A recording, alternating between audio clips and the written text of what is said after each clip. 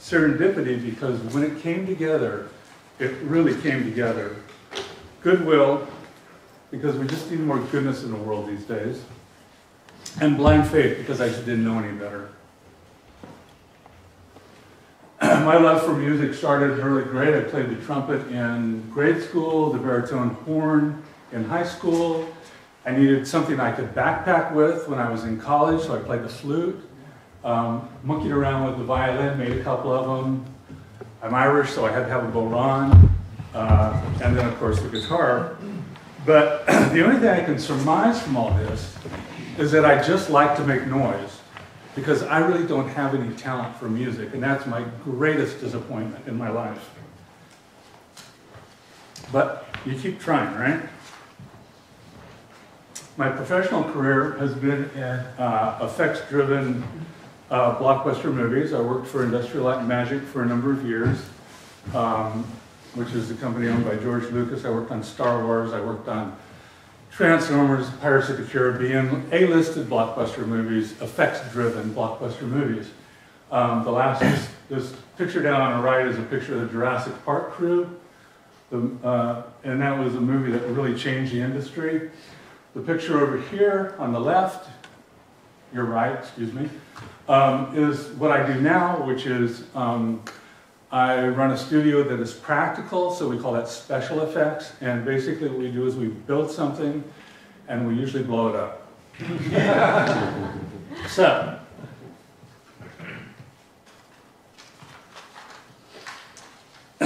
when I turned 50, which is a while ago, I decided I need to play the guitar.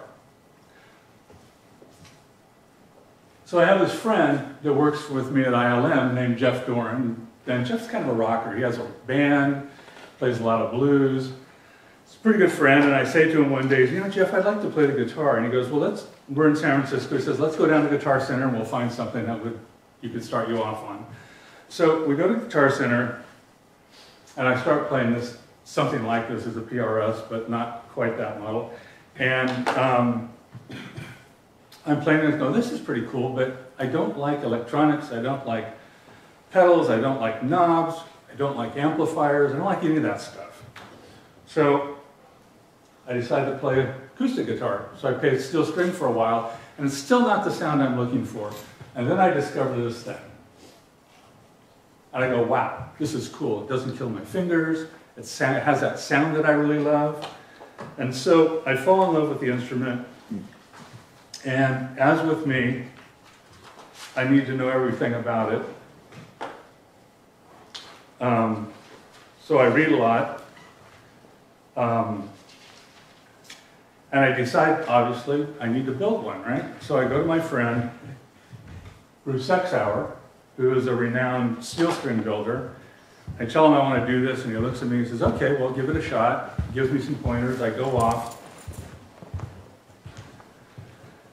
Have a bunch of wood I've collected over the years, and I decide to build a guitar. So my first attempt, I take my box of wood that all my parts, I go back to Bruce, and he looks at them, and he goes, sort of scratches his head, and he goes, you know, Greg, you've done absolutely nothing right here.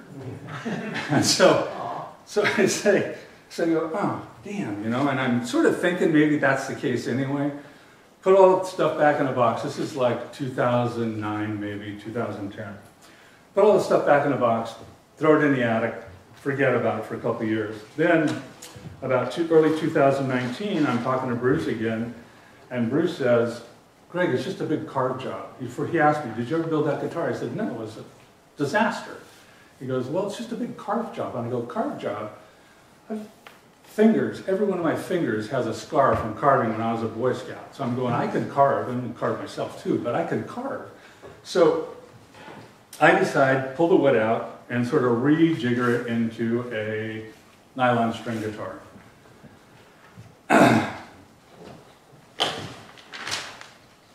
So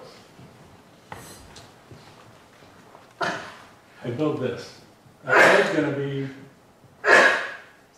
a steel string guitar, converted it, sounded like a guitar. He said, just build something and see if it sounds like a guitar. So it sounds like a guitar. All my guitars have names. This one is was built during COVID-19, at the beginning of COVID-19, so that's its name, COVID-19. All of them have names. I have one called Hernia, which was, I built a guitar with a hernia, and that was really painful, but anyway. So things get out of control pretty quickly.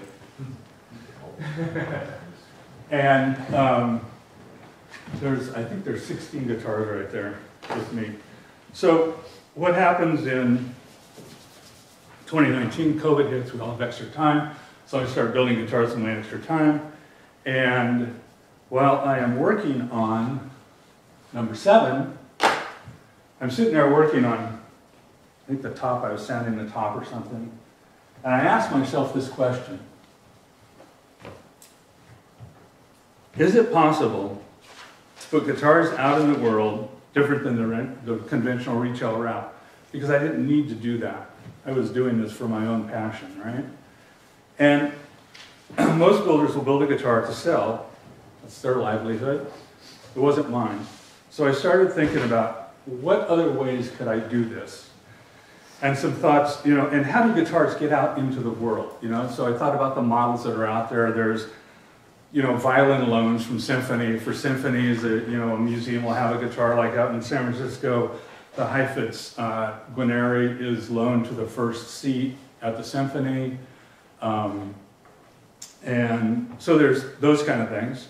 Then conservatories have what I would call the libraries, and most of you probably know this. And the libraries are, a student shows up again with an inadequate instrument. They have a library of instruments that the student can check out for the duration of their education. Then they turn the guitar back into the library when they're done with their education. Or gifts. So my next question is, what would it look like if I could just give away guitars? Could I cover the costs? Probably not. Where would the guitars come from? Maybe a network of luthiers. And I'm rolling all this stuff in my mind. How do you do that? It's going to be some sort of philanthropic project. How do you do that? And could I do a nonprofit? So, what are the options?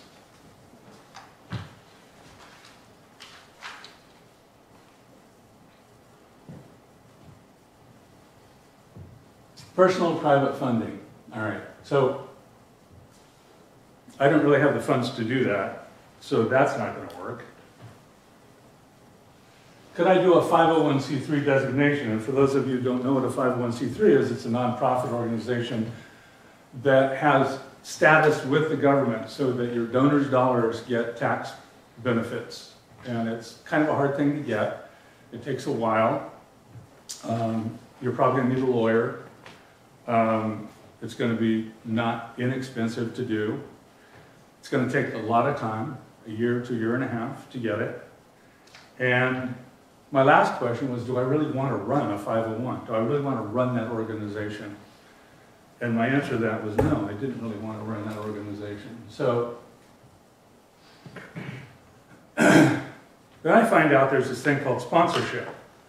And this is the whole crux of why I can do what I do. I have a friend who's in the 501 world, and we're talking one day, and she's sort of explaining what she does, and I'm sort of scratching my head, not getting it. It took me a while to understand it. But basically, a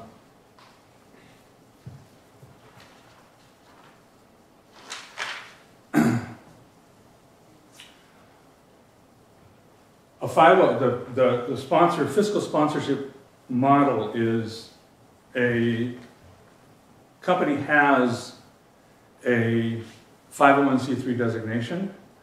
They have a mission and a program, and they can hang different projects under that 501 designation so that all those projects, when their money comes in, their donors can get tax benefit.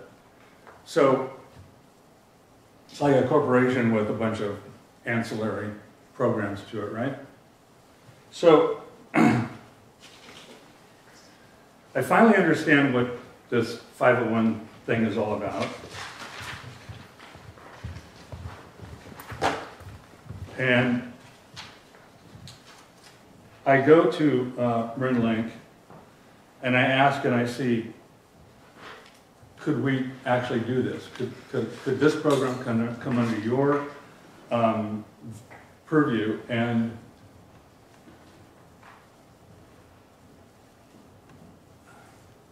excuse me.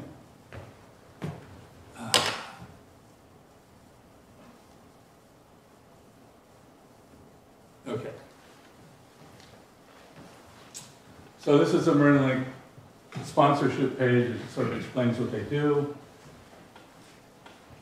We talked a moment about benefits of fiscal sponsorship. Again, I don't have to go through the whole thing of getting a 501 designation. It's already there. Lowers the barrier of entry for many projects.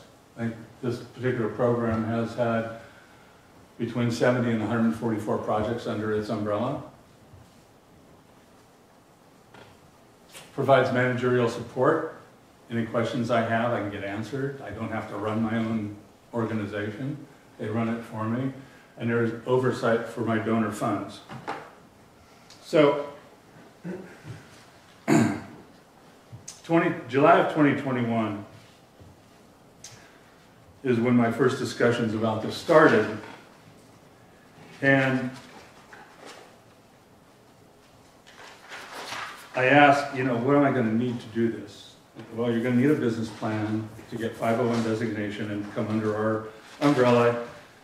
We'll get tax advantage of donors by that. You're going to need a website. You're going to have to have a presence. You're going to have to find donors. You're going to have to find recipients. You're going to have to figure out who those recipients are. You're going to have to connect with institutions. You're going to have to figure out how to deliver your guitars. You're going to have to figure out how to track what happens, because donors like to know where their money goes and what happens with it. So, in the process of writing my business plan,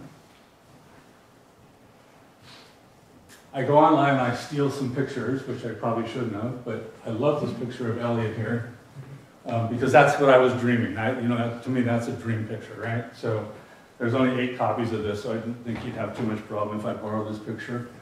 And I write my business plan. And my first attempts were okay, but it took me about 26 attempts to get it right. And the reason it took 26 attempts to get it right was because I was talking to everybody and I was taking everybody's feedback. And I came up against this interesting little quirk about this. And this, I'm going to come back to this, but there's your vision of what your project is. And then there's potentially your donor's vision of what your project should be. And this causes, not friction, but it causes you to rethink things, because early on, when you don't have money, it's hard to not say yes to money. So I try to incorporate all my donors, into my business plan. It's a little watered down, but still the core of it is still there. I get accepted into MarinLink, and I keep refining and refining. And so from July to about August, I go through this process. In August, early September, I get accepted, and Gifted Guitar is real. We start our operation. So,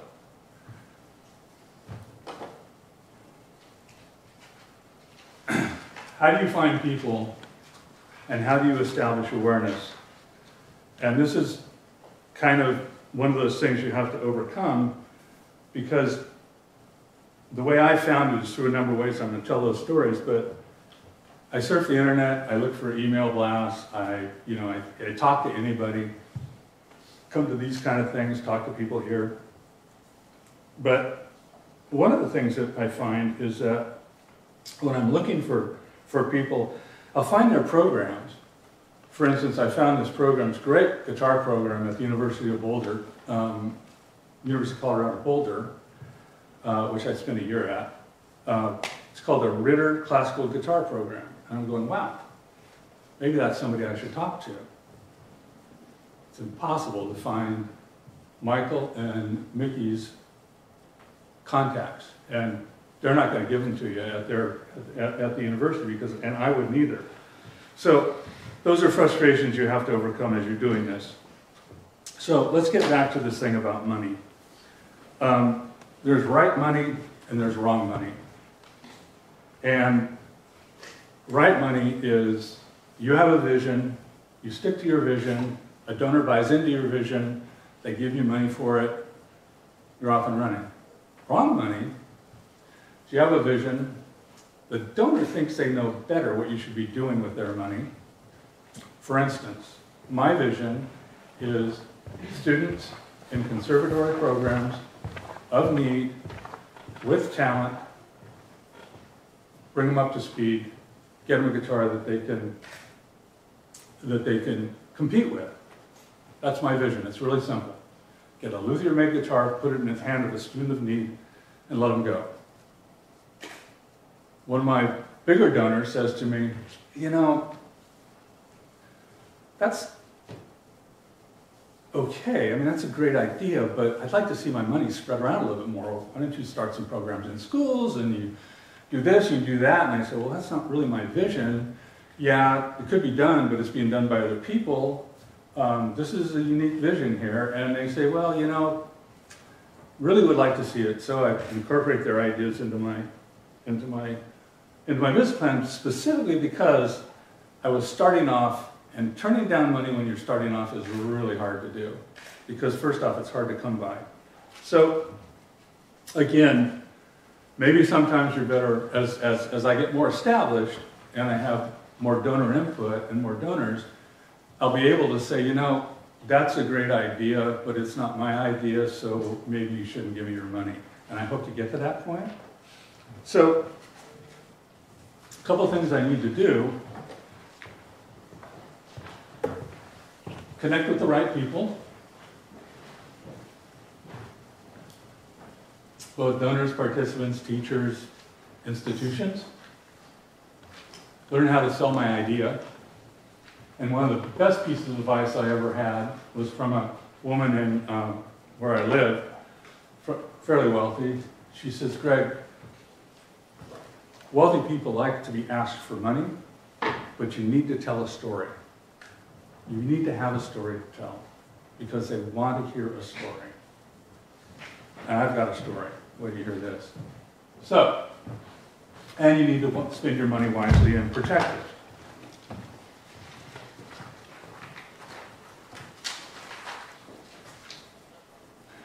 So, on the last point, spending your money wisely, well, what's a wise use of your money? The wise use of your money is taking the money that's given to you and putting it into guitars for kids, all right?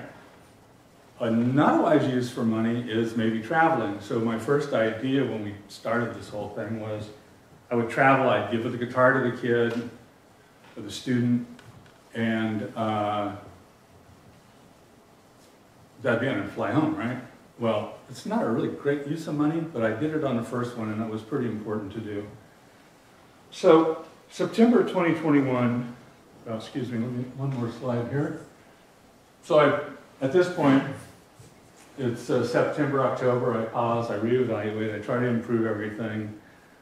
And then I start to figure out what else I need and what else is going to cost. You know, so there's business cards, a website, brochures. Am I ever going to do sponsor appreciation? Not really, not right. You know, I do handwritten letters to my sponsors. Organizational merchandise. This flag was a wise use of funds. It was about $340 or something.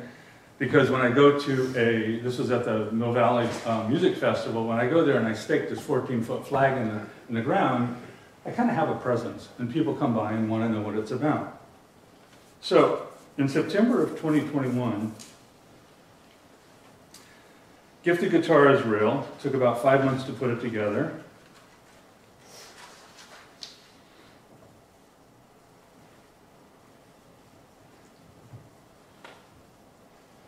And that's the goal, right? Turn donations into guitars, right? I need to build a network of luthiers, and I have the great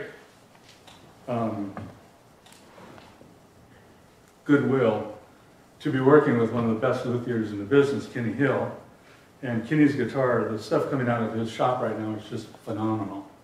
So I get to work with Kenny. He helps me. I need to get a network of teachers to find the most deserving talent. And I need to find recipients, and my profile, again, is basically somebody in a conservatory program with talent, wants to have a career in music, and is of need. So usually those people are on scholarship. So then at the very end of it all, you make the gift and you deliver it, then you got to track it and see if you can track it. Now this is the interesting thing about tracking. Students in colleges these days have email addresses at their college. That's not the address you want. You want their personal address, because once they graduate, you're going to lose track of them. And I have actually lost track of one person. I'm sure he'll come back, but I've currently lost track of one person. So anyway, we get to this point, gifted guitars are real, and now some really interesting things start to happen. And this is the story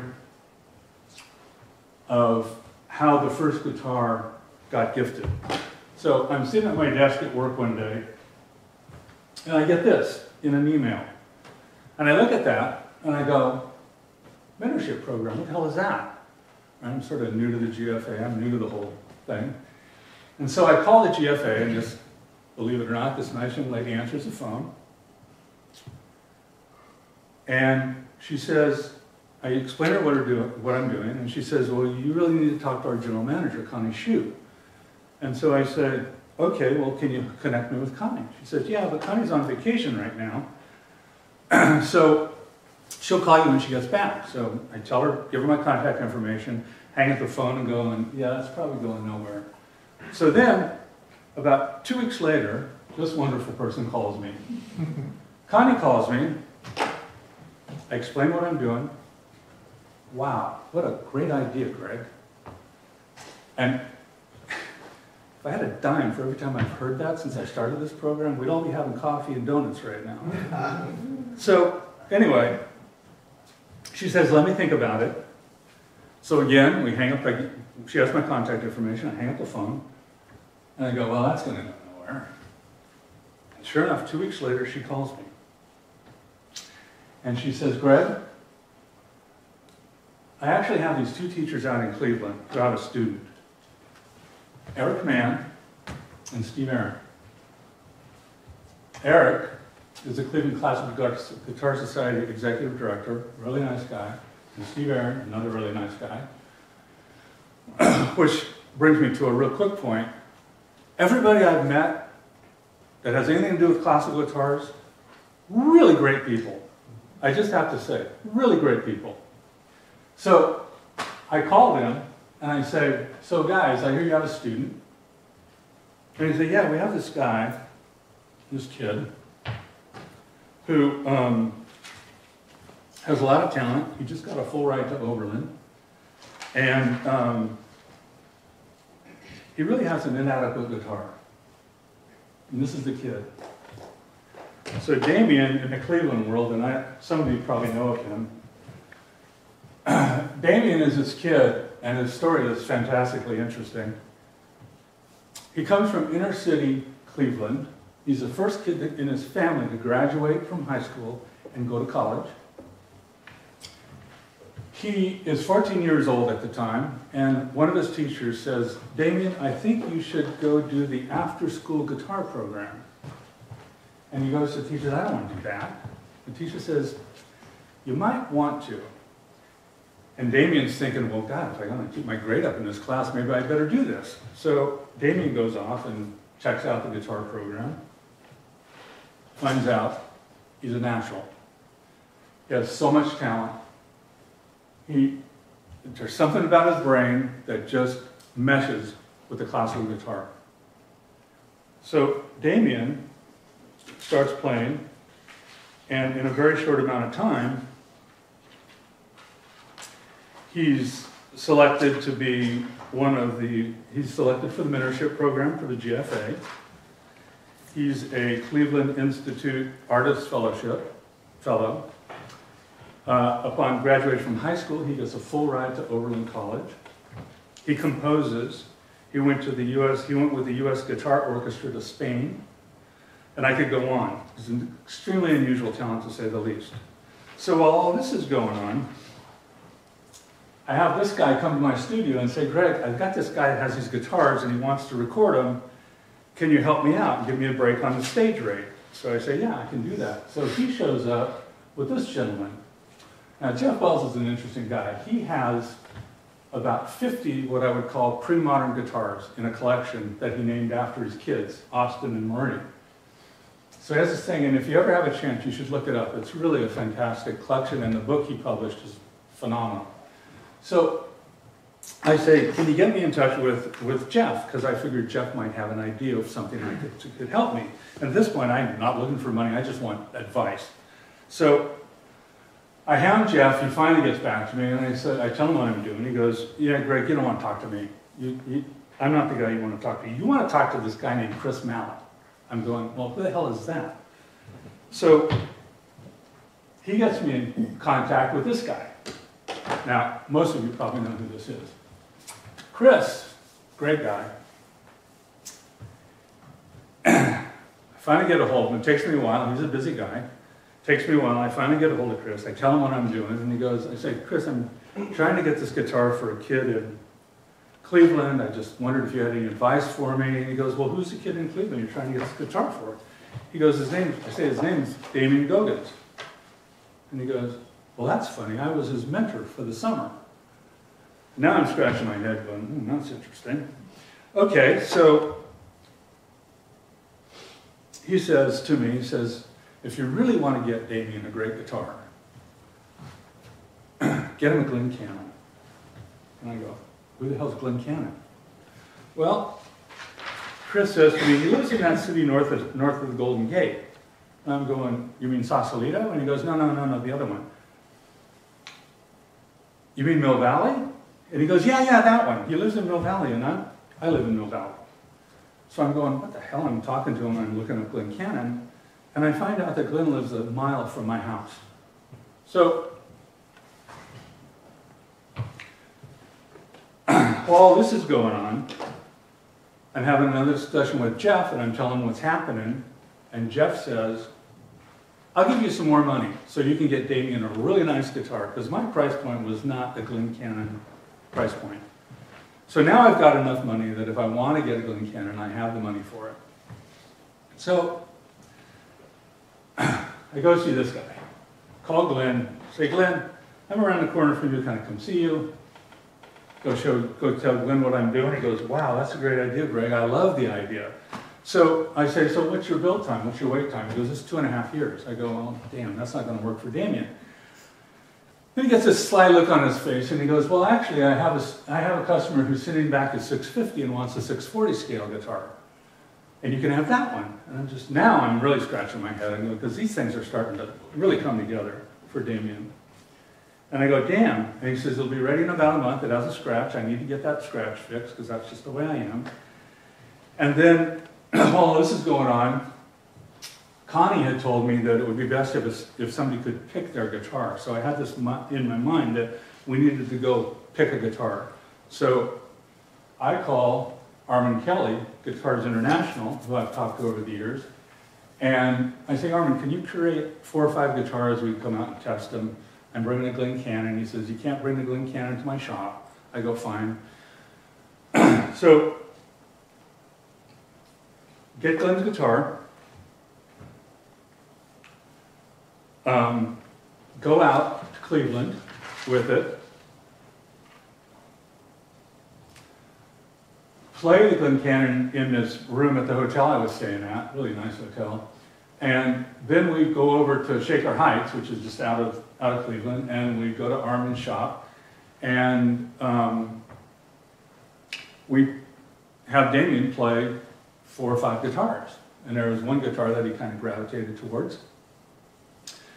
And he was thinking about it. He says, I want to go back and play the Glen Canyon. So now we get back in the car, we go have lunch, and we go back to the hotel, and he plays the Glen Canyon. And he loves it. So this is Damien with his guitar, the first guitar we gave. This would be November of 2021. And he was ecstatic. He was so ecstatic that there was, and this guitar is such a special guitar, is that I was sitting in Kenny Hill's showroom one day, and Kenny was talking to a student from Oberlin, and I said, oh, you know Damien? And he goes, yeah, and Damien's guitar is fantastic. So the kid knew of the guitar. I thought that was really interesting. So what else have we done? I talked to Steve Aaron, and Steve calls me one day. He says, Greg, are you looking for more students? And I said, yes, I am, because I do have funds for it. And he says, well, there's this guy named Stanley Yates. He's at Austin Peay, smaller university with a great program. So I call Stanley. Stanley has a student, Chaz Privet. Now, Chaz is kind of an interesting story. Chaz was homeschooled up through high school, put himself through school, has a little bit of a scholarship to help him, and he is the only student that Stanley has ever given private lessons to outside the university. It's the only student he's ever given private lessons to. That's how much he believed in Chaz. So we were talking, and at this point I go to Kenny Hill, and I say, Kenny, I've got this student I need a guitar for, and so we sit down with Kenny. I sit down with Kenny, and we go through a bunch of his guitars, and we select out this beautiful signature guitar, raised fingerboard, double top, package it up, send it to Stanley to present to Chaz. Chaz is beside himself. Wow. Then,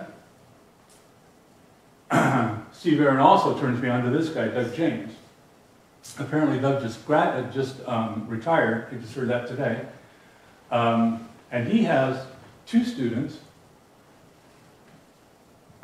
that don't fit my profile perfectly, but their stories were compelling enough that I really wanted to do something for them. So Beckett and Tanner have a fairly similar story. You know, they come from, backgrounds that aren't, one of them has a parent who's a teacher, and we know how much money teachers make, and actually they both, I think, have parents that are teachers. They're in their sort of their third year in the program, and they're getting ready to get out, and they're going to have to give back their guitars because they had loaners from the university.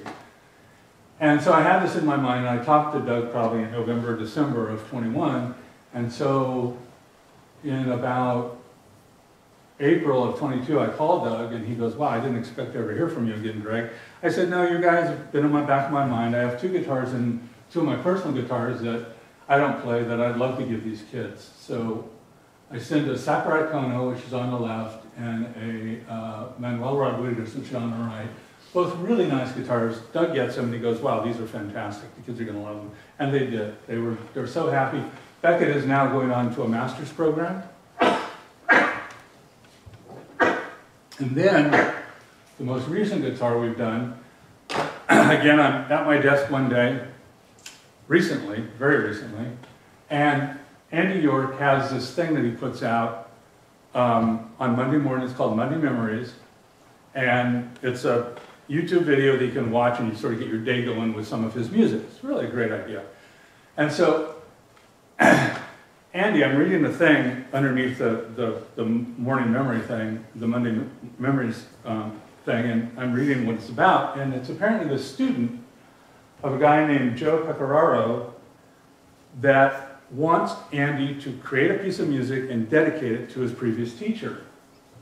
So I'm reading this, I'm going, well, who's this guy? So I look him up, and I call him, and I go, Joe, this is what I do. Do you have anybody that might fit my profile? I tell him what my profile is. He goes, actually, I do, Greg. He goes, I have two students. One young lady, again, underprivileged background, scholarship, the whole profile. And I have one student from Vietnam who just has a completely inadequate guitar. I said, well, okay, so who has the most potential to have a career in music? And I said, you gotta pick one, Joe. So he says, actually, Olivia does. So this is Olivia. And I go back to Kenny. Kenny sits with me. We find this really beautiful double top New Century guitar from his shop. And we package it up and we send it to Joe. Joe presents it to Olivia. Olivia's beside herself. So, what have we learned from all this? Looking for areas to reduce costs so I can improve the impact, right? So the impact is about getting luthier-made guitars, turning donations into luthier-made guitars, giving them to students in need. I think critically about the value the program adds. And I trust myself and my network that I've created. So one of the most important things I learned was that traveling is not a great use of my donor funds, although some traveling is. Traveling to deliver a guitar is just not tenable. So that's why now I package up the guitar, we send them out of Kenny's shop, and cost, you know, $210 maybe, FedEx. And it FedExes in 2 days, and it gets to where it's going, and we haven't had a problem at this point.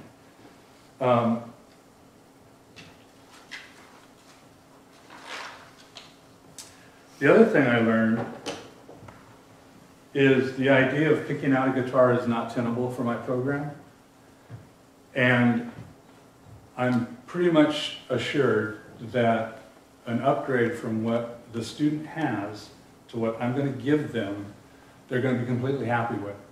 And I try to give them a choice. And the choices are like 4. 640, 650 scale, cedar, spruce, and if we can, a double top. And the reason we do a double top is because of projection, and my feeling is that I want my kids heard in their classes.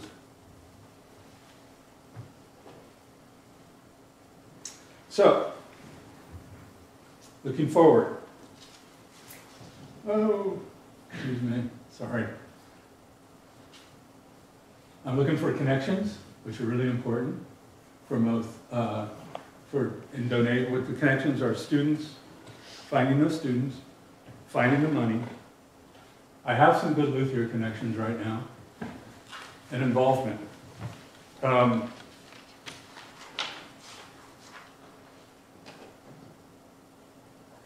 And I need to clean up my story. It's not that I'm not a gregarious person, but I'm not a person that's comfortable in a crowd of people I don't know. And I really have to fix that. So these are some things that I'm working on, because if I'm going to tell a story, I need to be present, I need to be engaged, and this is, you know, most everything that I've ever done in my life I've done by myself. All my sports are singular sports. You know, I swim, I ride bikes, and you know, it's all pretty singular, and that's kind of who I am. But I sort of have to break out of that shell to be able to, especially to find the donors that I need.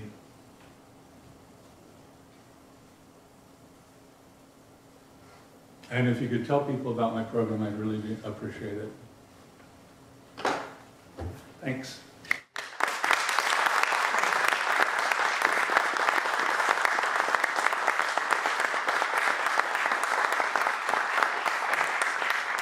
Are there any questions that I could answer? You know, maybe something I didn't cover well enough, or yeah, over here. Just a quick one. What's the farthest distance of a student that you've serviced, or like the farthest? How far will I go with my guitars? Yes. Right now, anywhere in the United States. I don't have a huge problem to expanding that to the world. You know, I had somebody inquire about a guitarist from Ukraine that lost everything, and I just couldn't fulfill that at the time, but it's in the back of my head that I'd love to do something like that. So right now it's the United States, but I don't think I want to limit it to anything. The other thing is, how do I get a guitar safely from here across the ocean? Another question? Here? Do you have a relationship with one or more guitar case companies to provide appropriate cases? You know, I don't, and the cases currently come with the guitars, and most of the guitars that we've gifted right now are from Finish Shop. But no, I don't. And when I started this program, I thought I had reached out to, I think they're called Crossrock or something, just because I kind of thought their cases were cool. And they said, yeah, we could give you a dealer discount on them and that kind of thing. But I just haven't had the need to do that. That doesn't mean I won't in the future. Yeah, here. Two questions, and one, I came in a little late, you might have said. That's okay. Are you a 503? Okay, so the whole point of the reason I can do this is because I have fiscal sponsorship under a organization called Renlink out in California where I live, that is an umbrella organization that they have 501c3 sponsorship and they sponsor projects. And if your project meets their mission statement, they'll take you on. And so now that I have the 501, you know, I have a way to donate, I have a way for my donors to get tax benefits and all those kind of things. And yeah, so basically I do. My next question kind of ties into that. Is there any part of your program right now, or do you anticipate in the future doing a legacy program? So for those of us that have quality guitars that we're not going to have a family sell, that could be gifted to your program? Absolutely. I have thought about that. Again, it's a matter of connections, you know, making those connections to people. I have this dream, right? So most of you probably know of a company out in California, in LA, called Guitar Salon. And Guitar Salon has a whole bunch of guitars. They also have a foundation. And the way their foundation started was a woman had a husband who collected very expensive guitars. When he died, she took the guitars and gave them space that they would start a foundation for kids in the LA area to learn music, guitar specifically. So they took these guitars, very expensive guitars, and then they sold them, and they used that money to populate the LA school district with guitars and classes and teachers and all these things. So that was one thing I thought. I'm not sure that that's the right way to go, but yeah, that has been in the back of my mind. But again, it's about connections. Who has those guitars? Where do they come from? Do I want to give a kid a Hauser? I don't think so. Could I give 10 kids guitars for the price of that Hauser? Probably. So it would be something like, does that answer your question? Well, yeah, I think that, because I can't even imagine my own family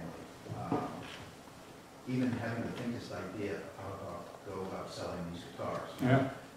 Fortunately, one of my dearest friends is a luthier, and my wife knows to call him, but I thought about this a lot. Yeah. This sort of thing. It'd be, you know, it's my hope that people like you and people do have, and they learn about the program and they think, well, instead of just, I've collected these guitars over the years, they've meant a lot to me, maybe they could do something good for somebody else in the world. And that's kind of where I'm at. So, yes, absolutely. Would be like beyond my wildest dream. Yeah? You mentioned the sponsorship, Marin. Mm-hmm. How does Marin raise money, and then how does it trickle down to you, and what's in it for them? Okay, so Mary doesn't raise money for me. Okay. Mary raises money for her own organization, and she has her own projects. Okay. I raise money for Gift the Guitar myself and with my people. And how does it? It doesn't trickle down. It goes into my bank account. So if a donor donates to me, it goes into my bank account. And yes, there is a fee. I pay 8% of my donations are to help cover their overhead and stuff, to take care of me. If I get big enough, I'll probably, you know, if I get big enough and it really does end up taking off, and I get some substantial funding that I can count on, then I'll probably apply for my own 501 designation. But that is a whole different ball of wax. I mean, do I want to right now, I have no interest in running a 501c3 organization. I don't want to deal with the government. I don't want to do all that stuff. So, and I'm trying to get this off the ground. You know, I've done 5 kids so far, which isn't a lot, but it is a lot. You know, it's a lot of money so far. So, you know, I think the guitars probably, by the time it's all said and done, are between $8,000 and $10,000 for these kids. So, you know, it's not an insignificant program or amount of money. So, but yeah, the funds come directly into my account, my bank account under Marin Link, and then they get disseminated to me, and then that percentage for overhead to Marin Link.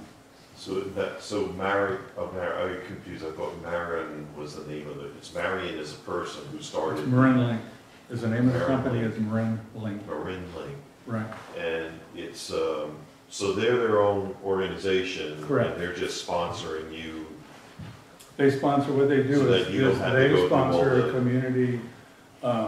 community organ. So, for instance, one of the programs, this is kind of interesting, one of the programs under their umbrella is a community garden. So these people want to build a community garden, they want to collect funds for it, they want to do it in the nonprofit sector, and then they want to support it. So they have this concept, and they go to Marin Link, and they say, this is what we want to do. They say, okay, write a business plan, come up with a solid program, let me know who the players are, and if all that works and we believe in you, we'll sponsor you. And then they get sponsored, and then that gives them the ability to use a 501c3 designation. Okay. So Does when that you say make sense? sponsor, there's like no money coming from them, They sponsor you fiscally, they sponsor you by having you under their umbrella. okay. Does that make sense? Yeah. Okay. I've been on boards for 501Cs, and Oh, okay. it's a lot of work, just as a board member. Yeah, no, I know, and that's why it's kind of a beautiful model for somebody like me, because, yeah, it's 8%, but God, there's a lot of stuff I'm not dealing with, you know, and I didn't have to apply, I didn't have to get lawyers involved, I didn't have to pay big fees and all that kind of stuff. So that's the beauty of it, Yeah. to get off the ground, and then if it takes off and goes crazy, yeah, maybe I will, you know, at some point, or maybe I won't, you know.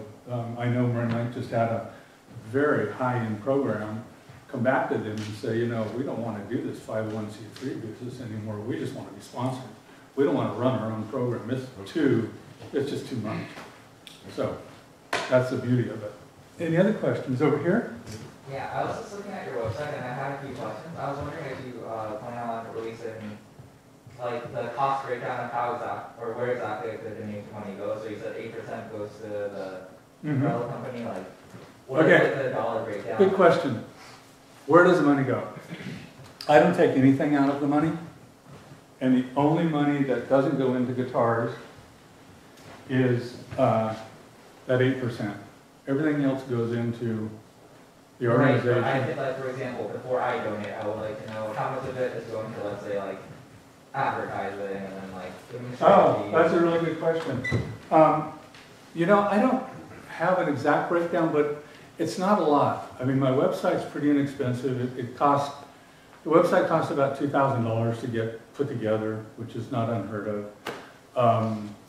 I don't, you know, my brochures that you all have, you know, they're a couple $100. My business cards are a couple $100. That's kind of, you know, those are the expenses that the biggest expenses you're up against are your website and then your ancillary materials, you know, because a startup, nonprofit startup is really, you know, when I started this, it was just me and now I have help, but and the idea is to keep your expenses way down. So the one thing I did do is I traveled to deliver Damien's guitar, and I thought that was important for the first one, just so you get a feeling of what the whole thing was. So in your first year, you're going to find out that you're going to spend money that you probably, in retrospect, could have used better, but it's the learning experience, you know. And I'm very upfront. I send my donors a complete read down of what happened that year, to explain everything I've done, who I've given guitars to, where the money's gone. So I'm very transparent, and that's very important to me. The other thing that's important to me is that the luthiers get paid a fair price for their guitars. because if you figure out how long a luthier takes to make a guitar, and you figure out what they sell it for, they're lucky to make 30 bucks an hour, maybe 25. So I believe they should be supported. And then my next question was, so on the website, it didn't seem like there was a clear way for students to apply. Is this mostly like a word of mouth thing? Good morning. It's a good question, and this is one of those areas that I need to tighten up. There is not. There's going to be. There is not right now, because usually what I'm doing right now is I reach out to a teacher, like Joe or Stanley or Doug. I reach out to a teacher, and they tell me if they have a student that fits my profile.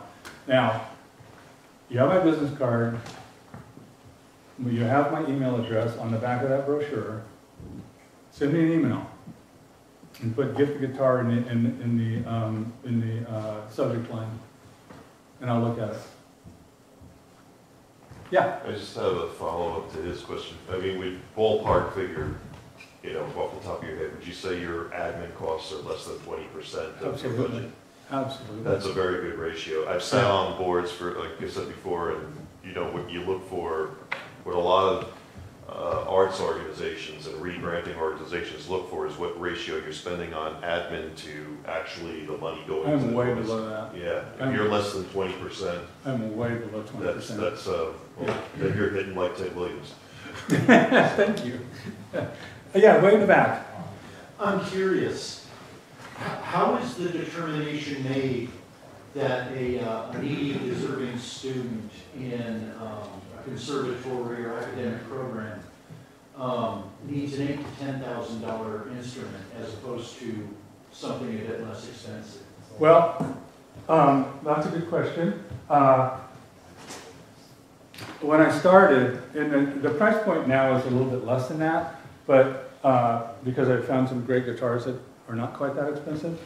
My feeling is that I want to give these guys a leg up, a solid leg up, and that's really where that comes from.